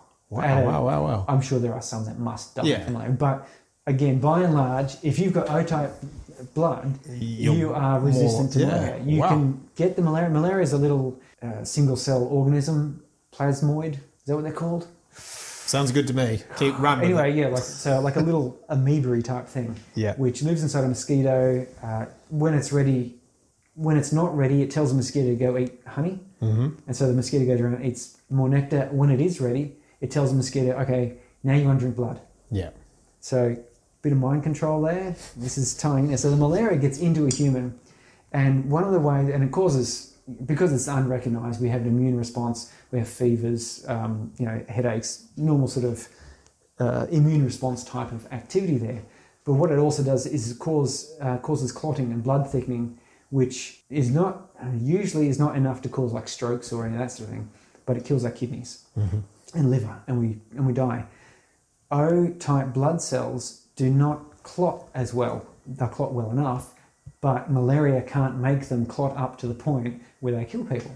So type O, in fact, can walk around with this malaria bug in them with no symptoms. So they don't keel over, they don't do anything, which of course is interesting because it means then that mosquitoes can feed off them and get infected and infect poor old people like me. A positive, in fact, more often than not, go into a coma and die with malaria. Yeah. So I'm now a little bit more cautious about the whole malaria. The mosquito thing. I'll be drinking my tonic water, thank you very much. So, GMT for me.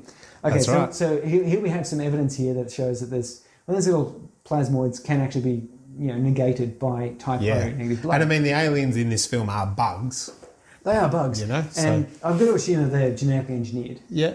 I would suspect they're not genetically engineered perfectly for humans to control them, but they're genetically engineered well enough that they go into a host and they infect the central nervous system, cause inflammation, immune response causes brain fevers, basically send someone a bit crazy. So you've got something like rabies, for example, which is a virus, but it attacks the central nervous system and it causes extreme aggression, causes hydrophobia, so fear of water, you don't want to drink water, and then death. But a close relative of malaria is the toxoplasmosis, which is from cats. So it's a little single cell amoeba, I'm just going to call them plasmoids, and it spends part of its life cycle inside a cat where it lays eggs. The eggs come out in cat poo. Say mice or people cleaning up cat poo get some of these eggs on and become infected. They grow a little bit, but they can't reproduce inside of a non-cat host. So mice and rats, for example, they lose their fear of cats and they actually become attracted to urine, cat pee. So these infected mice are more likely, they also lose their agoraphobia. So rats and mice don't like open spaces. They stick in little narrow places. Corners, Infected with the toxoplasmosis, they will willingly walk across open spaces, and if they smell cat wee, they're actually attracted to it. Right. So cat's marking its territory. Mice come in and they're not afraid. Yeah. Cat eats them. Becomes infected with the parasite, which breeds inside the cat gut and lays its eggs. Right. So the cycle is incredible, isn't it?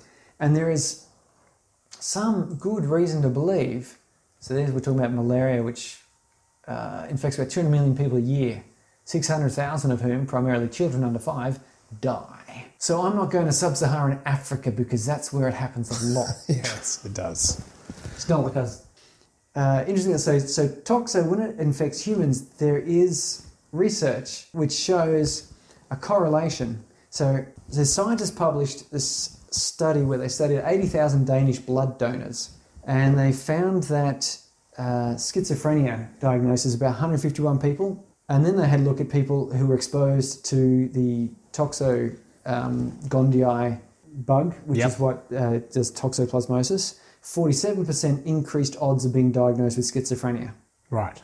And they found that of the people who were diagnosed with the toxo before and then diagnosed with schizophrenia after, they were 2.5 times more likely to develop the disease post-exposure.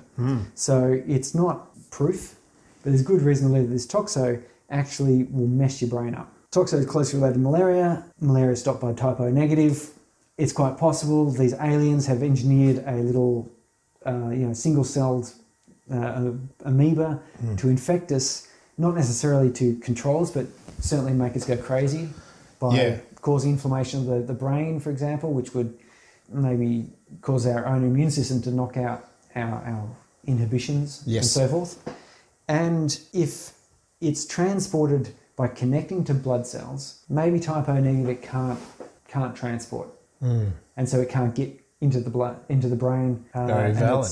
Then the kidneys get a chance to flush it. So maybe after a few transfusions, or enough of a big enough transfusion, maybe Philip will be okay. Yeah, because she does say she feels it kind of coming back a bit, remember? Yeah. And then it's sort of at the helicopter, she gets another, they start doing it again. So, but you might be right. After a couple, she could be good.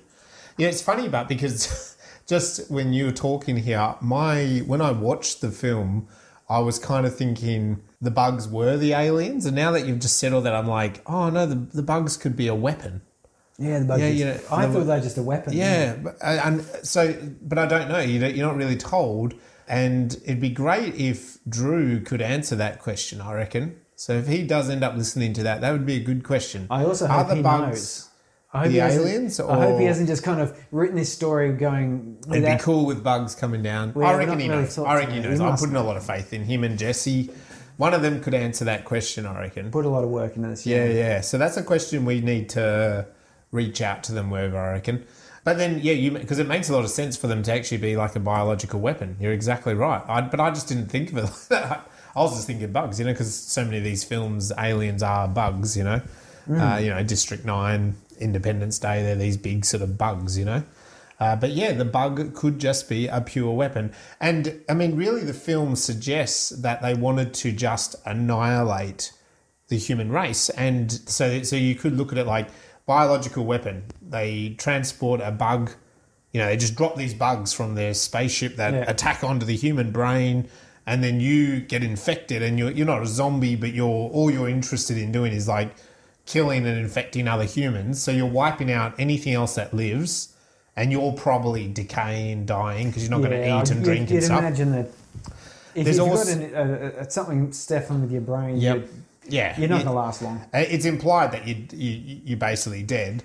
And then also with that weapon, we mentioned earlier on the bridge, they kill it, but there's that moment in the church where they go, the mouse and the green weapon laser comes over, and I thought this would get you really excited, like scans it and it just vaporizes the mouse, so it's not scanning and deciding, oh, that's a human, that's a mouse, I won't kill the mouse. It's just obviously scanning, this thing is alive, it's not a tree, it's, biologically breathing maybe. Maybe that's what the scanner is. Boom. Wow. You're done. Yeah, I was wondering about that myself, and I thought the closest I could think of would be a neutron beam, like a neutron laser. Yeah. So, it would be a laser because lasers have to be photons. But the neutron weaponry, as it's been, and it happens when you have a hydrogen explosion, like a fusion bomb explosion. When neutrons hit, because neutrons are really big fat things, they sit inside the middle of an atom. Electrons are tiny in comparison, like. As far as the neutron is concerned, the electron is like an atom to it. It's tiny. And the neutron is this great, huge thing. So neutrons go flying about the place. And when they hit humans, they're big enough and heavy enough to actually punch holes in you and in your cells and destroy, smash your DNA and things. So if you got hit by a concentrated neutron beam, you would splash apart. Your body would disintegrate. Slash up. But not disintegrate in like being burnt up. You would splash to the floor in a pile of goo because all of your cell membranes would rupture and you'd be terrible. But it has very little effect on solid things. On things that are just brick wall or molecular atoms joined together. It could make them a little bit radioactive for a little while because if you fire a neutron beam into a nuclear reactor, you could cause it to melt down and things. But mostly, for the most part, if you're going to shoot a brick wall with a neutron beam, it wouldn't explode, nothing would happen. Right, okay. But if a person was standing behind the brick wall and you shot, the person would melt, would splatter. Yeah, well, it seemed that the laser was a bit, I don't know, because they were hiding, I guess, from the laser, but it did get that. And I think it is War of the Worlds that does that as well, doesn't it? There's like laser. Is there a laser in the Steven Spielberg one? They got a green light. That hunts for it. So this film, I suppose, plays off that a little bit. But I guess it then made me, everything you've just talked about. But I thought this when I watched it as well. It's like, well, these aliens don't. I think they wanted just to annihilate every human and possibly every living thing. I don't know. I'm not too sure. Like, they didn't want to destroy the planet, so I suppose you're presuming that they want to take it over, but every human should die, which is always interesting. I like that idea. I like that idea of a premise of an alien coming here and not assimilating. And it's the opposite of the Beyond, isn't it? The Beyond, we have a advanced race that kind of decides, oh, you guys are worth keeping. Yeah, we'll see what you get to. We'll see what you get up to. So, whereas in this film we're saying that, well, this alien, very Independence Day kind of idea, it's coming here just to literally annihilate the planet. Well, not annihilate the planet, annihilate humans on the planet. Yeah. Which is probably quite reasonable, really. Yeah. We're just sort of, when you're looking at sort of a Machiavellian worldview, you come across a planet with an intelligent species that can actually use technology to get to space and things. They're only going to be a threat. You could easily look at it and say they're just going to be a threat. Yep. Let's just wipe them out. We want to live here, and we will just be fighting them all the time. They fight each other as it is, just because one wears a round hat and someone wears a pointy hat. Let's fight. Well, I mean, even as humans, we've done the same thing to each other, haven't we? Well, like exactly. We've gone to lands and wipe out the humans out of that land because I want to take it over. I mean, I mentioned Nazis and Hitler before. I mean, it's the same idea. It's like conquer, and I guess that's the other thing. Whether they actually want to annihilate every single human or not, who knows? They might just show the force that they have and go, well, surrender or we'll do the same thing. Maybe they figured if they drop the population down to about 10%, then it's okay. Then they'll be manageable. Yes. I like the fact that none of that's explained, because they're aliens. They've got alien agenda. We don't know how they think. We think of in terms of thoughts and emotions, but what we call emotions are just chemical reactions in our brain which result in physical sensations which our thoughts then associate with our context. And an alien has got an entirely different physiology, different mindset, and different set of emotions. They really may not get angry or jealous in the way we do. No, that's right. They may have a slightly different response, which is simply, kill that thing that is a bit awkward. Like some sort of... Yeah, and you also think as well, I always think in films like this, like the spaceship that comes here to annihilate us is most likely their soldiers. And you think about our soldiers, they do a great job, but they're trained to kill. Yeah. Like they're trained to deliver a mission. We even saw that last episode with the Spectral, like at the end of it all, they just went back out there to war, you know what I mean? Like soldiers go back out. So even if you take aliens and even if they had they've got a motivation, this is our mission, take over Earth, destroy the habitants. Make it habitable for us. That's their job. You can imagine the alien politicians sitting back going, we won't tell the population that we had to kill 7 billion sentient creatures because, well, they'll probably accept it, but they might get a bit awkward. It might get a bit uncomfortable them moving there and knowing it'd be no different from the 6 other planets we've done similar to. But so let's just do it to this one. We want to get we need the resources. We want to get elected next year, so we won't tell them about it. We need the whale oil to fund. We don't know. Who knows what they need? Evil aliens. Come here, kill the humans, kill the whales, club the seals, and then leave. Everyone wants the whales. I saw Star Trek all those years ago. It was about the whales, wasn't it? That advanced technology, and we're coming back for the whales. There'd be some poor, Scandinavian teenage girl sitting there going, but aliens, why? Why the whales? Yeah, poor thing. We tried to argue with the Japanese all these years. Any other science, or we're pretty happy with that level that you've gone to? I was going to talk a bit, some interesting research on the toxo, human performance and so forth. So, but I'm not really going to go into that, but there's been a number of studies into the way that toxoplasma gondii causes different hormonal release in our bodies, because we know it basically screws with the brains of rats. And we highly suspect it does the same for humans in various ways. Right. There's studies which link it to depression and bipolar and strongly to schizophrenia. But they're looking and going, well, we do know it has certain influences on the dopamine system. So there was a research here which was talking about, so basically to paraphrase their very abstract bit here, and you get yourself onto the ncbi.nlm.nih.gov, which is one of these, the National Institutes of Health, big research organisation. At the very end it says here, individuals with latent toxoplasmosis show superior behavioural performance in challenging cognitive control situations, but may at the same time have a reduced sensitivity towards motivational effects of rewards, which might be explained by the presumed increase in dopamine. So what they're saying is they offered monetary rewards for making certain achievements, and the people more often with latent toxo infections were less interested in monetary rewards, but they were able to concentrate better when the money wasn't the reward. Okay.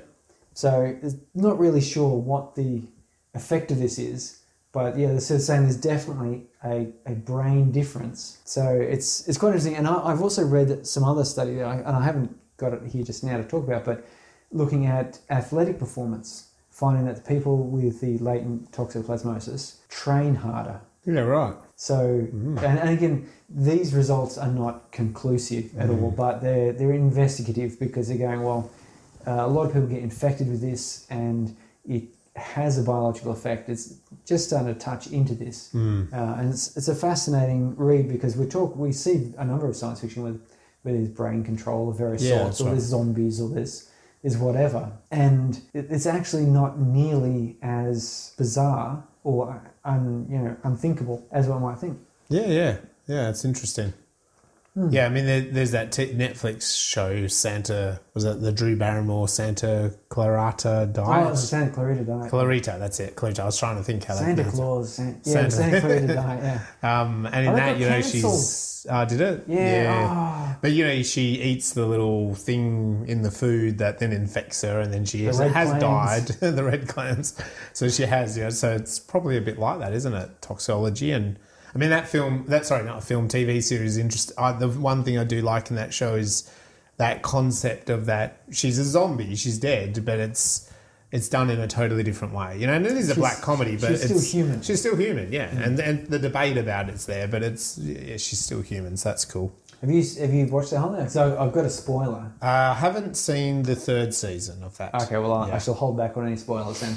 That's a shame because it's quite good. I do want to keep watching that actually because it's just for a laugh. I like it. It is. I watch it on the train because my wife's not that keen on it. So it's one of my train watching ones. Yeah. Okay, so what about the technicalities of filmmaking? We've spoken a fair bit about the cut and the shaky handy cam and a number of these other things. So anything else you want to highlight? Yeah, well, I suppose just on that, if you take the handheld camera, I think it works really well for low budget films, and TV shows. Again, you want to make a film. What takes a long time is putting a camera on a tripod and the steady shot, and to then move it to another angle. When you say point of view handheld, well, guess what? You're eliminating all that. It's continuous, it's flowing, it's moving a lot more. Really great for low budget. Classic low budget, world record breaker in the Guinness Book of Records is the Blair Witch Project. Blair Witch, yeah. And pretty much three filmmakers. It's probably not the first one, but it's the first one to break the mainstream. Yeah, that's right. And it's a freaky, scary movie. I've never seen it. Oh God, you got to sit back with a bucket of popcorn for that movie because it is freaky as. And in that film, they do it really well. And I've got to say, Drew Casson does it very well in this movie in that the fact that the point of view camera is done to the point where, it makes sense. So what I mean by this is, quite often in point of view shot films and TV that I've noticed, even scenes, sometimes a film will have it as a scene, the camera does fall on the ground and you've got this abstract camera and or the camera is over there. I think in this film, The Darkest Dawn, and Blair Witch does it the same, they flow the story with the motion of the point of view very, very successfully. We've mentioned a lot about that tonight, and I think he does it really well in this film. And by that I mean yeah, like the helicopters out the window. We're just seeing them in a flash. We're walking past the TV, and there's a spaceship on the TV screen. When they are taken captive by Brian, the first man, the kid gets the camera. And yeah, the kid is shot and the camera falls down. We don't see the kid dying, but also in that scene, you know, it makes sense. You know, if these guys are madmen and someone walks in with the camera, they're like, and I remember in that scene, Brian's like, "What you doing here, making a movie?" You know, like he talks to the camera, you know, and he picks it up. Don't miss a second of this action. You know, this guy's a loony and he wants that. And it's likewise later in the film, Drew does the same technique when it's Hopper. He says, "Take the camera, film this shit." You know, like, I want you to film these fuckers. You know, like, really, you know, like, speaks, I think, to the generation as well. It does. Like, it that's does. what we do now. Yeah. You know, and that selfie shot, like I think before the selfie shot, she's shooting herself, going, "Mum, you know, we've made it out of the tunnels and we're going to go to this location. I'm hoping to see you there." And she's talking, and then she goes into this selfie mode, you know, and it's yes, of this generation, but it's telling a story, and they do it really well. Blair Witch is the same, you know. Blair Witch, 3 filmmakers go into the woods. Well, they're filmmakers, they've got cameras, they film each other, they're trying to make a film, a documentary, and then things go pear-shaped. Well, they keep filming, you know, they're filmmakers. That's what it tells the story. Blair Witch is before vlogging. It's right on the cusp of when the internet was just breaking. I think it's 2000 or 1999, Blair Witch, something like that. And, you know, it was very clever in telling the story at the time for that. Other films I can think of, but Paranormal Activity plays off that handy camera in the dark, and Cloverfield. This film reminded me of Cloverfield. Have you ever seen that? Sorry? Yes, Cloverfield. Yeah, so if you remember... the 2 sequels as well. Okay, I've not seen the sequels. And it's J.J. Abrams, I think, is involved in Cloverfield. Yeah, he does Cloverfield. Yeah, I don't know if he's the director, but he's involved in the Cloverfield series. I know now there is a couple. But if you take that first Cloverfield, in that, it goes back to VHS cameras, like their video cameras. It's a birthday. And it's a birthday party. Yeah. And I liked Cloverfield. I enjoyed it, and it's kind of, you know, it's a big alien thing in a bit of a Godzilla alien or something, isn't it, in Cloverfield? Yeah, it's a big alien creature. And it's shot because they're filming a birthday party and this event unfolds as that thing. So that's another film that does it, where it's a video camera. And I think, again, before vlogging and before that, so they played off the idea of just amateur hour, you know, with cameras, you know. Yeah. So you don't get to see the alien in full and all those sorts of things. So these sorts of things, if you look at there's some, obviously that was a pretty big Hollywood film, actually, Cloverfield, I believe. And Paranormal Activity was another one that was a real low budget. Guy shot it in his house, I believe. Like 40 grand, 15 grand. Yeah, 40, something. 50 grand. Blair Witch broke the world records because it was made for something like 13, 18 grand, something ridiculously low, and yet made a couple $100 million, you know. It just broke everything. And there's other reasons that we won't talk about for Blair Witch doing that tonight. But Paranormal was another one, just, you know, writer-director for many years, just shot it with a couple of actors in his house, I think over a weekend or a couple of weekends kind of thing, you know. So it is a medium that works well for low budget, you know, because you're not so stressed about lighting, you're not so stressed about the particular camera angle, but for it to work, it has to tell us the story successfully, you know, and it has to be real. I think The Darkest Dawn does it really well. I have seen some films that don't do it well. I've seen some scenes in films that don't do it well. I think they do it really well. I think it is very comparable to Blair Witch, you know, and it's up there. I rate the Blair Witch. I think Blair Witch is really good. And if you want to see Hollywood do it, take Saving Private Ryan, take Spielberg's the first 10 minutes of that, or, you know, after the old men at the beginning, you know, when we go to war, he shot that. He actually shot it with what he did for Saving Private Ryan is he set up that whole beach scene of Normandy, of the troops coming in. Yeah. And the way they did shoot it was, I think there was something, apparently I've heard him talk about this, where there was 4 or 5 cameramen and they were all given license to just get into the action and shoot it. And they staged it all, you know, and they just shot it like crazy. And the direction from Spielberg was, you're in there, you're a soldier, you're in the troops, you're in the trench, you're on the beach, film it for me, you know, and it was all sort of unfolded. It wasn't done in one take or anything, but it was deliberately done like that. Why did he do that? Well, he wanted us to feel like a soldier arriving on the beach, right? And that's the thing with point of view. We feel like we are there. That's the whole point, isn't it? Yeah. Where the immediacy, the intimacy, we are there. You know, aliens are here and we're in the chaos. Her dad is dead, we're there. We just saw him get shot right in front of us. We saw a plane go down in front of us. We see, you know, someone else murder someone. Like, we are there. We're in that intense moment. That's the whole point of point of view, you know. It's intimate and it's real. So yeah, this film does it well. I think this film maybe these guys are doing it really well because they are YouTubers, like we talked about earlier. And it does as well add a lot of effect. Once you talk about aliens or Blair Witch, a scary witch, the great thing with point of view is, well, we don't get to kind of have that wide shot. Yeah, we don't ever really creature sneaking up on them because we're not the creature, because they're the camera, you know, like we are the camera, and we only get to see what the character sees at all times, you know. And so if they're walking down a tunnel and the aliens behind them, well, we don't know the aliens because they don't know, you know. We only see what they see, you know. You say that, I just suddenly remembered there's an Australian film called The Tunnel. Yeah, there is, isn't there? Which was shot very similar for Shoestring. Yep. I actually donated some money to it. I was supposed to get some digital stills or something, but I couldn't get the download to work. Right. It doesn't matter. Yeah. You supported the industry. It was a good movie. Yeah. They actually did an interesting thing because they were filming a documentary of this disused tunnels in Sydney, which it's a real place.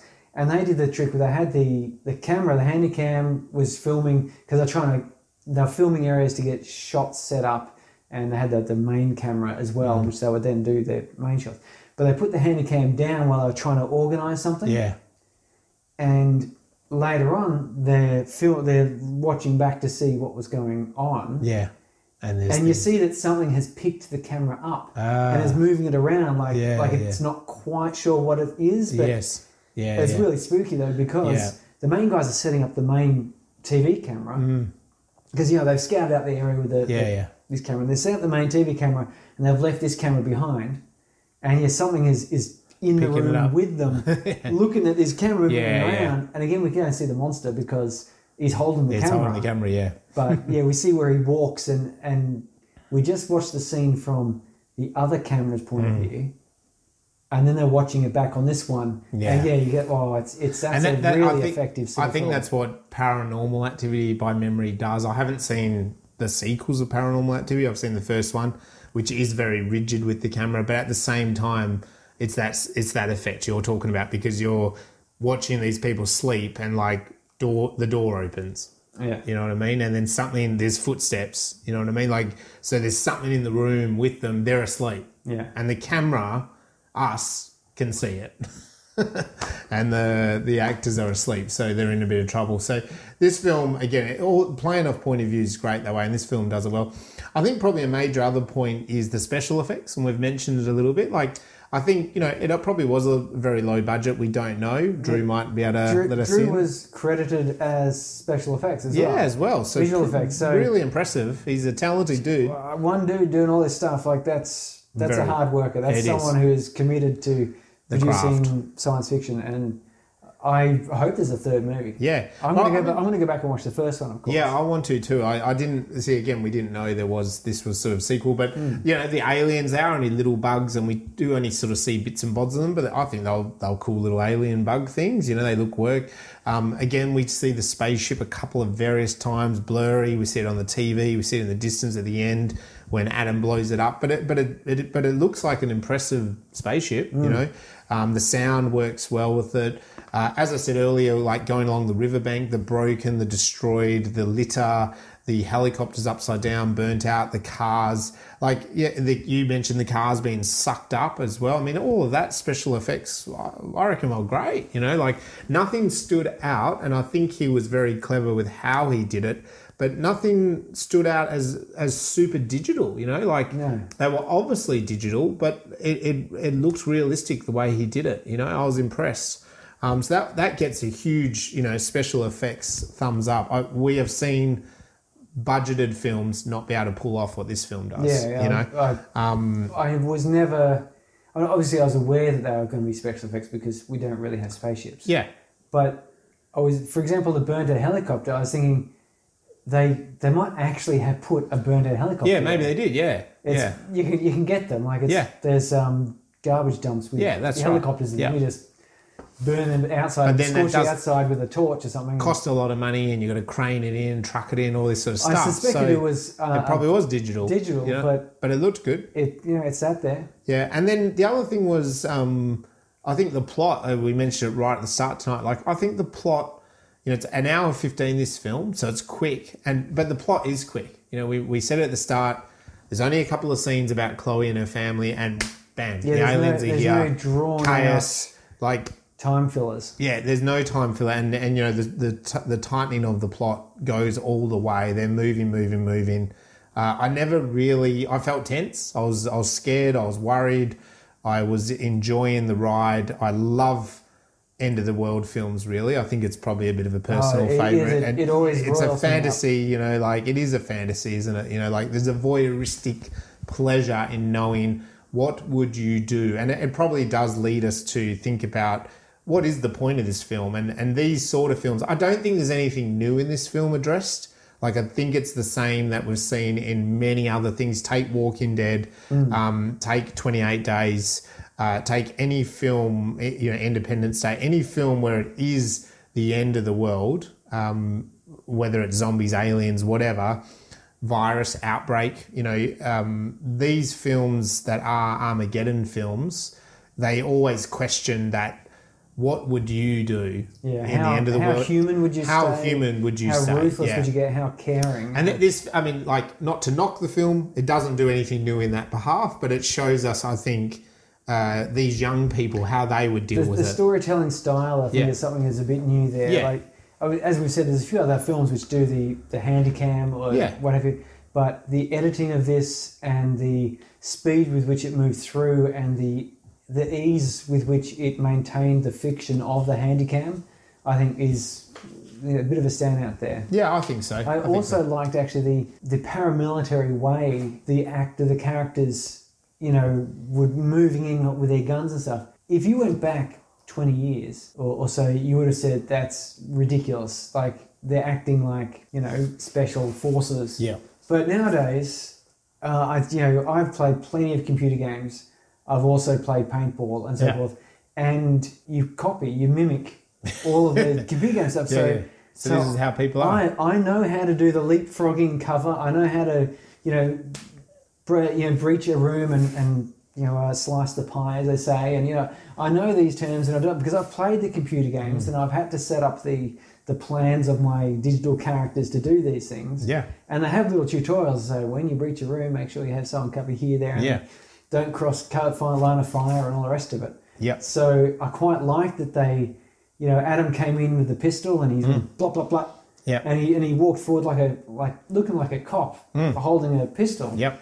Probably because he's played computer games and maybe even played paintball or virtual reality type games or something. He's probably mucked about pretending in his bedroom as some people might do. Yeah, point of view shooter games. So it's pretty cool. Yeah, it is very cool. So, it social commentary wise doesn't do anything new, but it does tick all the boxes that we've seen in end of the world films, and it does it really well. That question of, if you're in that scenario, are you like Bob? Are you protecting or, are you molesting the people that you're looking after? Are you like Hopper and you want to be like power crazy? Are you like the captain and want to do the right thing by the whole world? Are you like Cohen who wants to, we can survive together, let's come together. Yeah. And also, do you forgive what you have to do? Because Kipper says that, we all have done things. And it's what we sort of do about them now, like how we deal with them. So, and all of these sort of end of the world films deal with that. But I loved how this film moved so rapidly and never stopped. The pauses were appreciated, but then it got on. It never held back. It didn't have a lot of films. You get like that pause to have the B story, the romance and then you have the romance, you have the making out, all and that isn't sort of it stuff. the worst part where it's like, we've got 3 minutes to save the world. Yes, but there's something I have to tell you. That's right. What is it? Tell me. I've always loved you, Surrey. Let me tell you. Like, you sit there going, fucking move it. Yeah, that's what right. are you doing? That's right. Press the button already. You know, we saw it with, Cersei's, she gets her little love moment at the end of her life, I think this film probably would laugh at that idea because it's like, no, aliens have invaded, man. Yeah. The world is stuffed. We don't have time for the cheesy endings. You survive or you don't, it's not so Hollywood. And I think we appreciate this. And again, I think it speaks to probably the generation at the moment. So it brings us to the end. We've talked about The Darkest Dawn. Darkest Dawn. It's a great 2016 film. It's available on Netflix. Directed by Drew Casson and also written by Jess Cleverly. Both star in the film with a bunch of superstar YouTubers that you should Google and check out. I'm really interested in checking out these people. Plus, yeah, I know. I'm looking at that going, I want to, like Bob. Yeah. He's a comedian. He does YouTube typically about food and toys and stuff. Sounds pretty funny. I'm trying to marry that with Angry Bob. He's a bit of an angry personality there. Yeah. And that other dude, Hopper, again, likewise, he's a trained clown, He's a clown, all right. Yeah. And I thought, it was great. And Chloe's played by Bethan Mary Leadley, I think, or Ledley. I'm not too sure. So if Bethan wants to come on and correct us, by all means, we always ask our actors that we ruin their pronunciation of their names. Right. We're Australians. Pronunciation is not our thing, I don't think. But let us know what you thought about The Darkest Dawn. Please go and watch it. And apparently the film before it, Hungerford. Is that right?